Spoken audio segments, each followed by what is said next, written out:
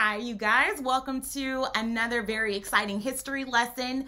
Only one announcement, actually, before we begin this lecture. So early voting in Texas begins on October 13th. So if you're not a line person, because I don't like standing in lines.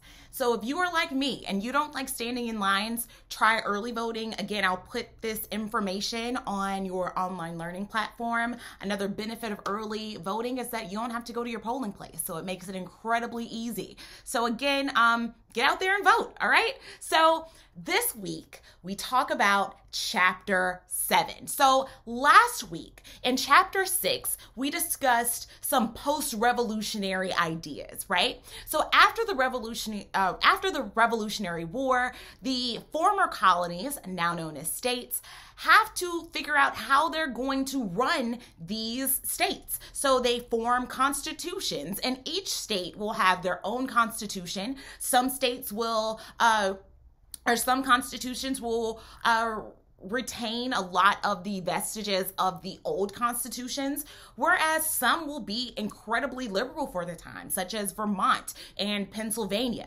Now, while Chapter 6 focused on really each state and what's going on at this smaller level, in this chapter, Chapter 7, we're talking about founding the nation. And so last chapter, there was conflict with trying to decide within the states how they're going to form these state constitutions. With Chapter 7, founding the nation, which takes place between 1783 and 1791, there will be a lot more conflict, because the question is, now that we have independence, how should we govern this nation? What should be in the Constitution? What are these inalienable rights? And where should we put them? Who is entitled to these rights? All of these things will be discussed in this chapter. So let's begin. So first we'll start with talking about the Articles of Confederation. So if you're on your PowerPoint, or if you have your notes, or even if you've cracked open your book, hopefully you've read Chapter 7. You're supposed to be reading and watching the lecture for your best success in this course. We start off with the Articles of Confederation. So the Articles of Confederation was really America's first written constitution. It was drafted in 1777 during the War for Independence, and it was ratified in 1781. So within the Articles of Confederation, it essentially says that each state has its own individual sovereignty or its own individual independence. States govern themselves. It also granted some power to the national government, such as the power to declare war, the power to conduct financial affairs, as well as the power to make treaties and negotiations with other nations.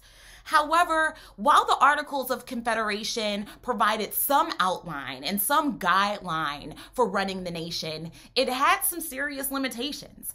And one of the major limitations here was that the national government doesn't have any financial resources. So that will lead to some conflict, because if the government doesn't have any national resources or doesn't have any financial resources, then who do they depend on in order to raise money for the government? So this will be an issue. Also, after the Treaty of Paris, the United States essentially doubles in size, and we get control of all of the land that is east of the Mississippi River. So now the United States is much larger than those original 13 colonies. And so you'll have settlers who want to go out to the west because of an abundance of free land. Now, I say free land because, of course, the land isn't free. The land is occupied by Native Americans who have already been pushed west, who have been fighting European encroachment since the beginnings of, honestly, the course, right? So Congress will establish national control over the land west of the original 13 colonies. And they'll also establish rules for settlement, because over 100,000 Native Americans are in these areas already. And they don't want there to be lots of conflict. But remember, they do want this land, because land is revenue. land is very important. Land is a source of wealth. It gives you the chance to make money. It gives you options when you have land. Land gives you wealth. It gives you power. It gives you options, right? So with the settlers in the West, a large population of people will gradually start to move to the West because, again, it's seen as there being, it's like there's the viewpoint is that there is an abundance of free unoccupied land, and possessing and occupying lands is honestly seen as a right of American freedom. The right to have land. In fact, remember those rebellions that we had a few chapters back that had to do with settlers wanting land? So land is very important. However, as people begin to move across the Appalachian Mountains, as they begin to move west, this movement is rather unregulated. And the unregulated movement of settlers across the Appalachian Mountains can and honestly will provoke warfare with Native Americans who have already inhabited these areas and Native Americans that have already been pushed out of their native lands to where they are now. So it's a huge issue. So in order to try to decide how we're going to govern this land, how we're going to sell the land, because the land is revenue, the government comes up with a series of land ordinances. And in this course, we'll discuss 3 land ordinances really in particular. The first one is known as the Ordinance of 1784. This ordinance was drafted by Thomas Jefferson, and it established stages of self-government for the West. So essentially, this ordinance will say that the regions should be divided into districts, which will be initially governed by Congress, but after they get their own thing together, they'll be admitted into the Union as member states. So again, the Ordinance of 1784, again, establishes stages of self-government. How do these areas become states? So once you move there, it will be governed by Congress, and then eventually it will be admitted into the Union as a member state. Another ordinance that's passed during this time is the Ordinance of 1785. This ordinance had to do with land sales. How are we going to sell land in this area that's west of the original 13 colonies? The Ordinance of 1785 regulated land sales in the region north of the Ohio River, known as the Old Northwest. And so the land there was surveyed by the government, and it was sold in sections of a square mile at $1 an acre. And this is where I pump the brakes a little bit. $1 an acre seems relatively inexpensive, but we have to remember that back then, this was actually a lot of money. And also remember that it's not sold by the square or by the acre. It's sold by the square mile. So here's a question for you. How many square miles are in an acre? Or I'm sorry, how many acres are in a square mile? So just flip that. How many acres are in a square mile? Don't worry, you don't have to look it up. You don't have to pause me. There are about 640 acres in a square mile. So while $1 an acre sounds very inexpensive, it sounds somewhat affordable, when you put it in the context of the 1700s, it's actually quite expensive. That means that in order to buy land in this area, you have to have at least $640 available because they're only selling the tracts of land in a square mile at $1 an acre. This price actually made it pretty expensive for ordinary settlers. The purchase price put the public land really out of financial reach for most settlers. So it's very expensive. That is a criticism of this land ordinance. The land was expensive, and it really puts it outside of the price range that ordinary settlers could afford. The last land ordinance that we'll talk about in this chapter is the Northwest Ordinance of 1787. So this ordinance called for the eventual creation of between 3 and 5 states north of the Ohio River and east of the Mississippi. In this ordinance, it stated that no land should be taken from Native Americans without consent. And they also said that in this Northwest Territory that was created by the Northwest Ordinance of 1787, there should be no slavery there. Westward expansion really added to Jefferson's idea of this empire of liberty, that the United States was going to be an empire of liberty. And really, westward expansion and the acquisition of land were key, I would say, cornerstones to his idea of how to have a nation where people are able to experience full, true liberty. So during this time, again, we still have the Articles of Confederation, and it has lots of weaknesses. So one, Congress can't coin money. They don't have the power to coin money, which means each state has a different currency. That means each state's currency has a different value. It makes it very difficult to trade between states because each state has its own currency. It's like each state is completely independent. It's like we're not working as a nation quite yet. Also, Congress didn't have the power to regulate foreign and interstate commerce. So Congress, with the Articles of Confederation, it really limits the power of the national government. No national court could protect the rights of citizens because there is no Supreme Court yet.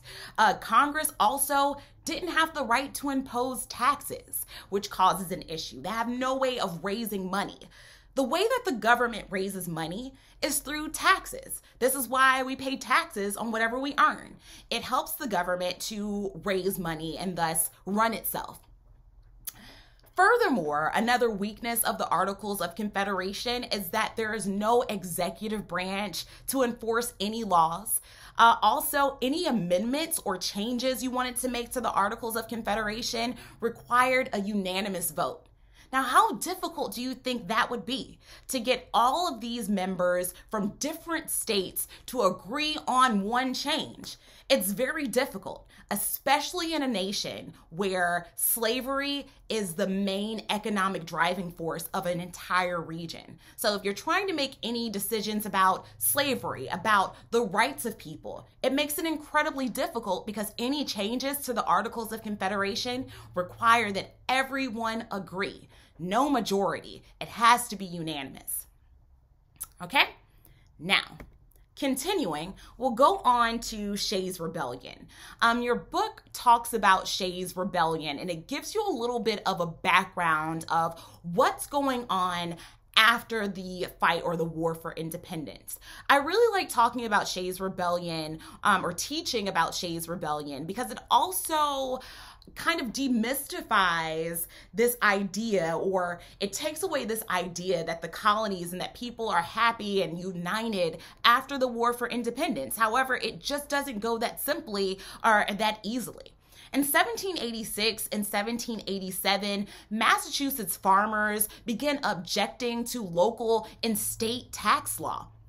It was very difficult for farmers in Massachusetts to obtain credit because in order to obtain credit, you had to have assets, meaning you have to own something, perhaps land.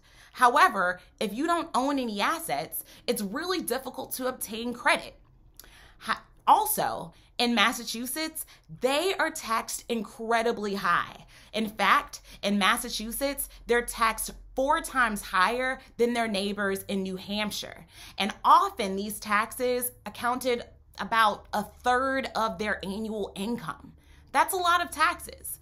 Furthermore, veterans of the War for Independence faced a lot of roadblocks in getting their back pay or what was owed to them from fighting. And because they didn't have this back pay, they're not able to pay their taxes. And so in 1786, the crux of Shays' Rebellion is that you have these farmers who end up keeping the tax court from being able to be convened. These regulators attack the federal armory, 18 people are executed, but what this really shows is that when we come to the war for independence, one, it doesn't mean that everyone is automatically independent and everyone is happy. There's still a lot of conflict. How are we going to raise money? We fought the war for independence in part because of taxes, but what type of independence do we have if we're still having to pay taxes that are quite expensive? So that is the idea, I would say, of Shays Rebellion, or one of the ideas of Shays Rebellion. However, we go on to the Constitution. That is the major thing, or the major, I would say, point of this lecture, right? So the Constitutional Convention meets in 1787, and it brings together 55 of some of the most educated men, honestly, in the entire nation. Now, I say this because at a time when fewer than 1/10 of 1% of Americans attended college, more than half of the delegates of the Constitutional Convention held college degrees and college educations. So when we talk about the Constitution and those who are making the Constitution, honestly, this convention brought together some of the best and brightest minds of this era. However, we still have issues with this Constitution. How are we going to structure the government? This will be a huge issue, right? So this new creation, one, would create 3 branches of government, which are the legislative, the executive, and the judiciary. Congress would also have the power to raise money without relying on the states, and the states would be prohibited from infringing on the rights of property, on the individual rights of property. Also, they wanted to create a government and a constitution that would represent the people. Okay, so when trying to find a structure for the government, really the structure of government that we have today is a compromise. It's an amalgamation of 2 plans, right? So the huge issue, or one of the issues that our founders have in putting together this Constitution, is how should the balance of power between the federal government and the states, how should that be? And so we have 2 major plans. We have the Virginia plan that really would benefit larger states with larger populations, and the New Jersey plan, which would more likely represent states that have smaller populations. So the Virginia plan called for a 2-house legislature where the state's population would determine how many representatives they got. So in a larger state like Virginia, they would get a larger number of representatives. But what if you lived in a state that was smaller, that had a smaller population? That would mean you wouldn't get as many, or you wouldn't get as much representation because you don't have that many people in your state. So the other plan that we'll discuss is the New Jersey plan. This plan called for a 1-house Congress where each state, regardless of population size, would get 1 vote. The compromise is what we have now. It's really an amalgamation of both the Virginia plan and the New Jersey plan. So what we have now is a 2-house Congress. We have the Senate, where each state has 2 members, regardless of the population of the state. Each state has 2 senators, and they are chosen by state legislatures for 6-year terms. And then the House of Representatives. With the House of Representatives, the number of representatives that each state has depends upon the population counts, and they're elected every 2 years by the people. Now, that's the compromise that they come up with. So a question that you will be asked on a quiz is the idea of the Senate. What plan out of the Virginia plan and the New Jersey plan, the idea of the Senate, where each state, regardless of population count, gets 2 senators, where does that idea come from? That idea comes from the New Jersey plan, because it doesn't matter what the state's population is, each state gets an equal number of senators. And with the House of Representatives, that comes from the Virginia plan, where the number of representatives that each state has depends on the population of the state. And that comes again from the Virginia plan. So that's the compromise that we currently have. It's an amalgamation of these 2 plans. Now, the Constitution has two political principles. You have federalism, also known as division of powers, and checks and balances, which is also known as the separation of powers. So federalism, or division of powers, says that power is divided between the national government and the states. That is federalism. And checks and balances ensures that no branch of government contains too much power. So our government, or our Constitution, embodies two principles: one of federalism, or division of powers, or checks and balances, or separation of powers, which again ensures that no one branch of government can overtake the other branch. They all have an equal amount of power, even though they have different jobs. Now, one issue that will divide delegates at many of the sessions of the Constitutional Convention is the debate over slavery. So Congress can't abolish the slave trade for another 20 years. So the slave trade will officially be abolished in 1800, but that will be in another lecture. But the slave trade, just to give you, I guess, a little bit of background, the slave trade will be abolished in 1800. And it already in states have to return fugitive slaves to their owners.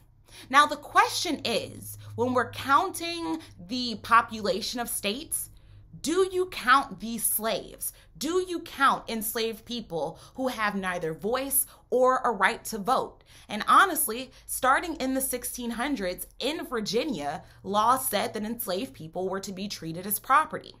However, at the Constitutional Convention, since the House of Representatives and the number of your representatives directly depends on the amount of people that you have in your state, of course, Southerners want to count enslaved people, because the more people that they have, the more representation they would get at the seat of national government. So they come up with a compromise, and that is the 3/5 compromise.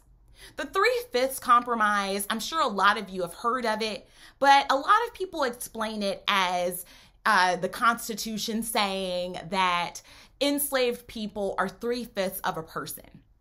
I don't like that explanation. One, it really makes math incredibly difficult, right? And then, do you really think these delegates said, well, when we count this one person, let's just count 60% of this person? It doesn't make any sense, right? They're talking about total populations in the 3/5 compromise, not a person being 3/5 of a person, okay? The 3/5 compromise is decided upon in the 1787 Constitutional Convention.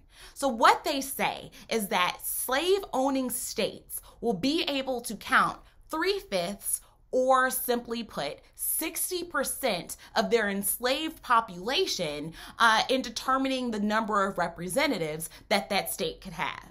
Understand? If not, I'll say it one more time.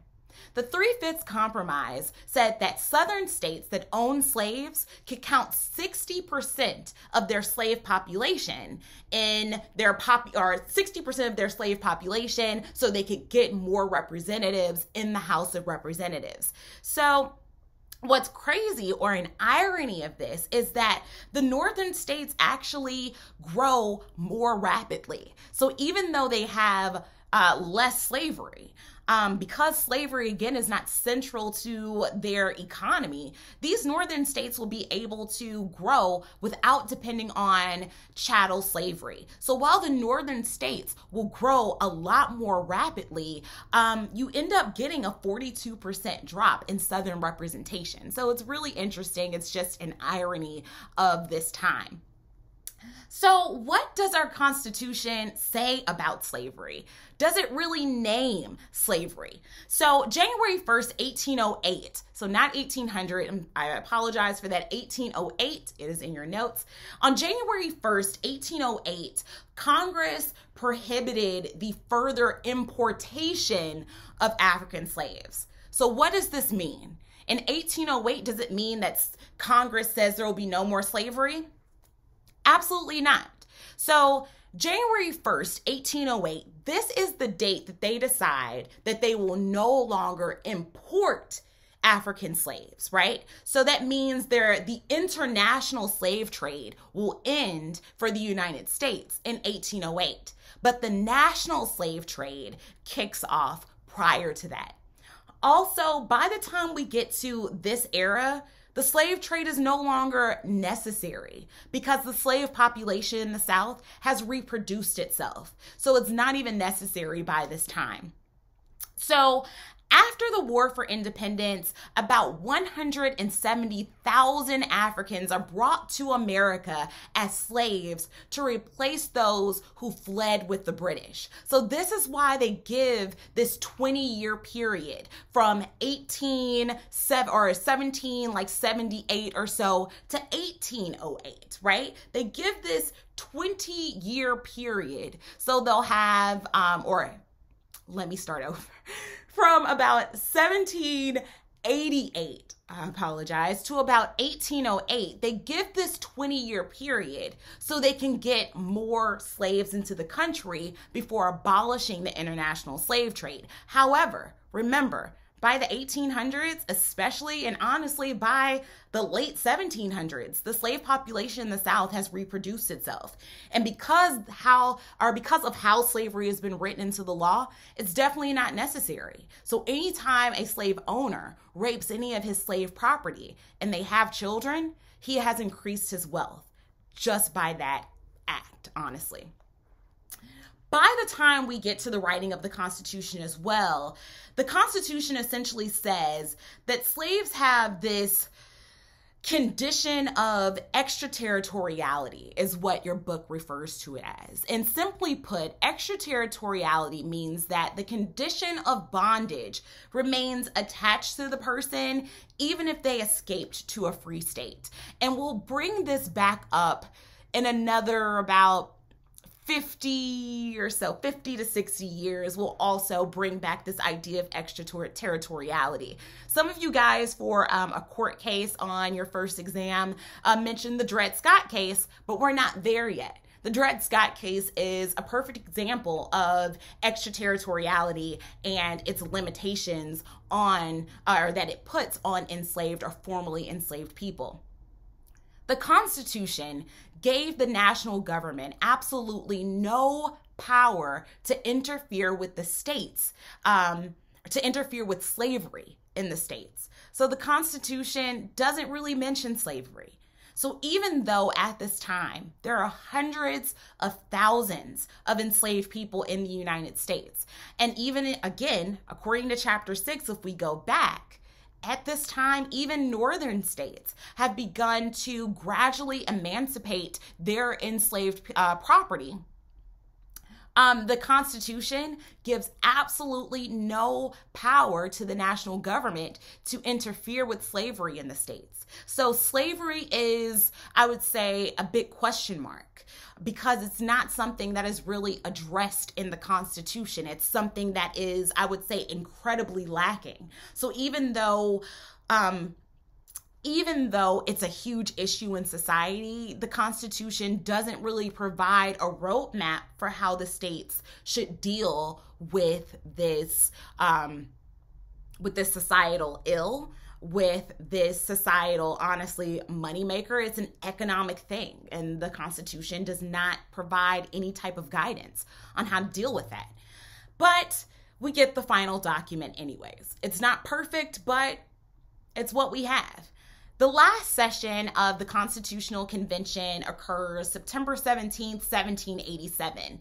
So the Constitution, all in all, will create a new framework for American development, though it's not always specific on with issues that we deal with in society. It doesn't answer all of our societal questions. And we even see that today. What is constitutional? What isn't constitutional?